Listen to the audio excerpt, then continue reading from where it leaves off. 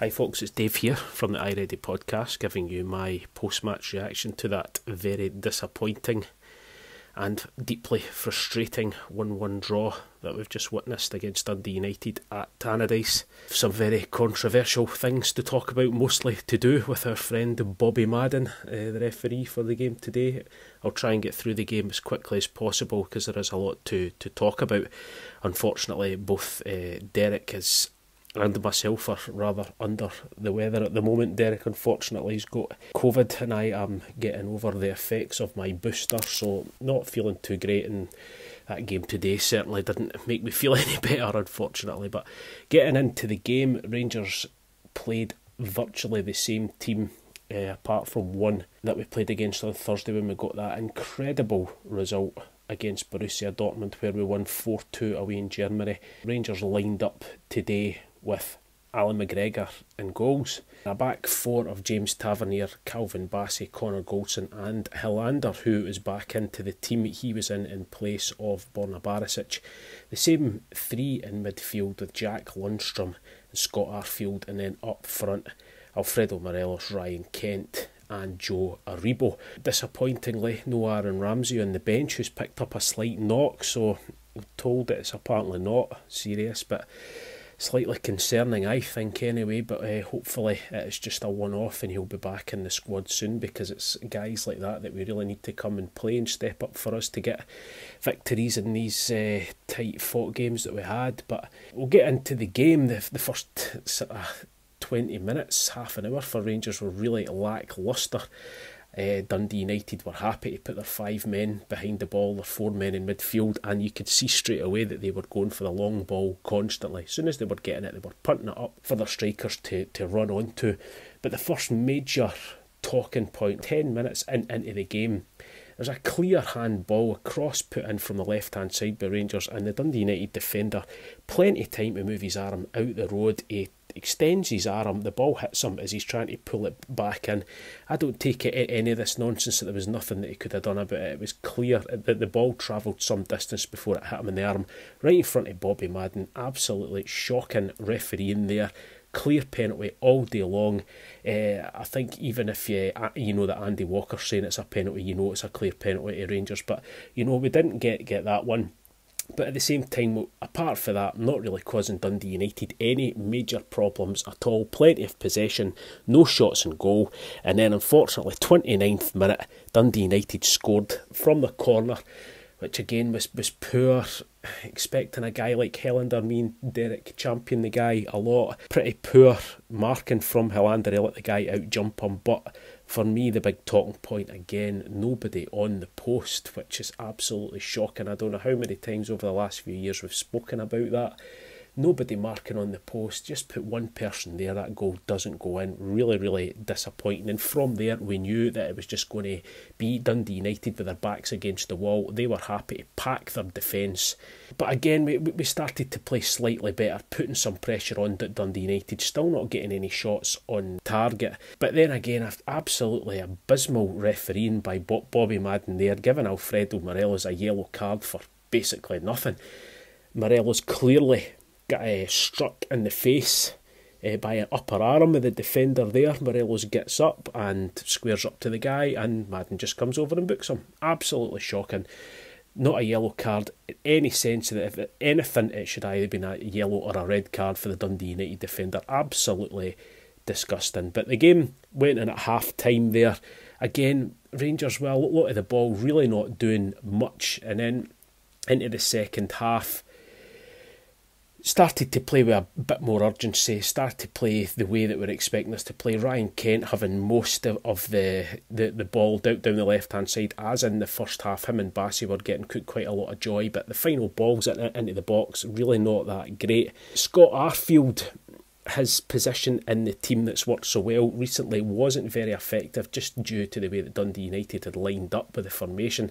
Arfield wasn't getting a lot of the ball, wasn't getting involved, so he was taken off, and Fashion Sakala came on, and that was really the change for me, I think, London, because Sakala was very direct after that. 59th minute though, probably the most unbelievable decision, even more incredible than the handball in the first half. The ball played into the box, it falls perfectly for Sakala inside the 6-yard line. Sakala goes to stick his foot out and he's clearly shut, dragged right back, about the width of him, right in front of the referee, not allowing him to get his foot on the end of the ball to prod the ball home. Referee says nothing, ball's allowed, it's cleared out the way, nothing happened, no penalty. Absolutely flabbergasted by that. If it's as clear a penalty as you will ever see, everybody's seen the replays, quite incredible. Bobby Madden gives us nothing, absolutely shocking. But the last half hour, Rangers really piling on the pressure, constant chances for Rangers, shots raining down. Siegrist pulls off some fantastic saves, a lot of balls getting cut into the box. We've got loads and loads of corners, which I'll go over at the end, but not the standard, the corners and crossing at the moment really wasn't great at all today, and it let us down big time.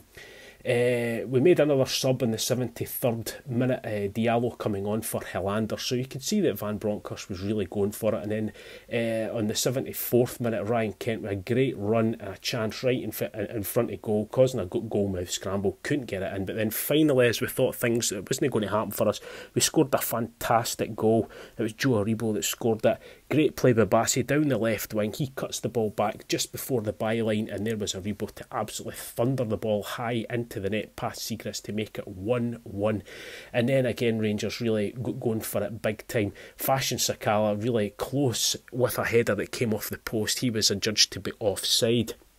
And then Ahmad, the good and the bad, we saw him earlier, laid off by James Tavernier. He thought he was offside, didn't even bother going for it. He was clearly on. That was a bit frustrating. And then this time, actually quite unlucky, gets played through, 1-on-1 with the keeper.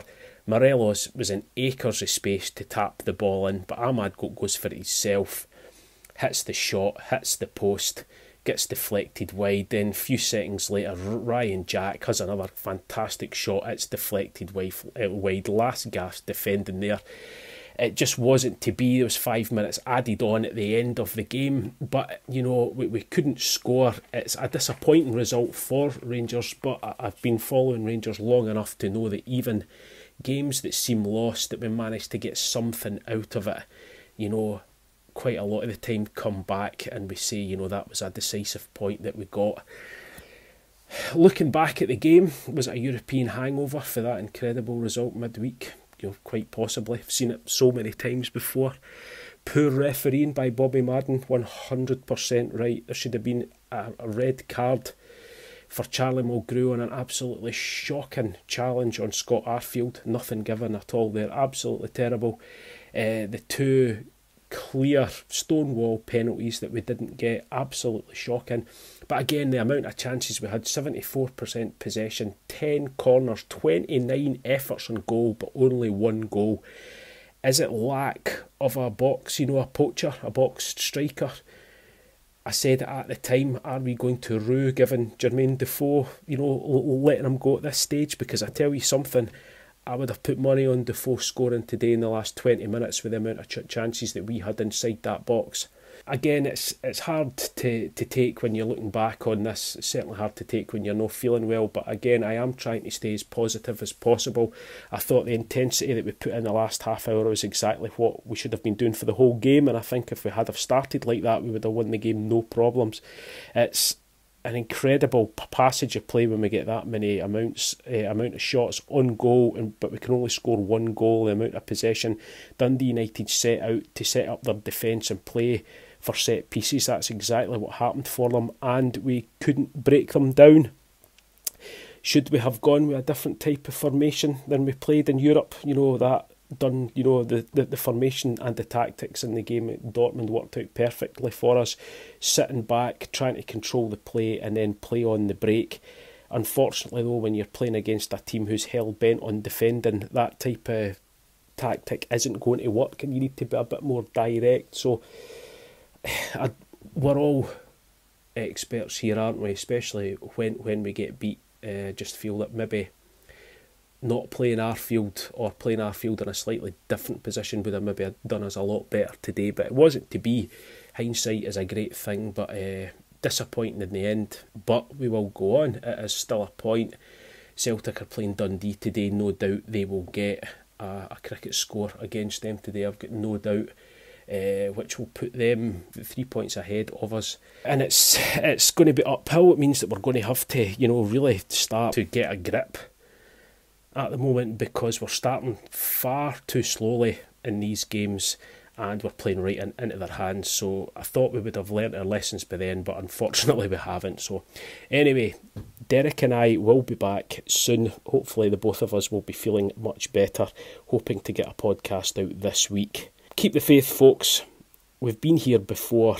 European hangovers is what I'm putting it down to. Like I said, the euphoria of Thursday night will live with us for a while, and I think possibly the players maybe thought they just had to turn up today and they would get a result, and they found that wasn't to be the case. So anyway, we'll be back soon, folks. You take care and goodbye.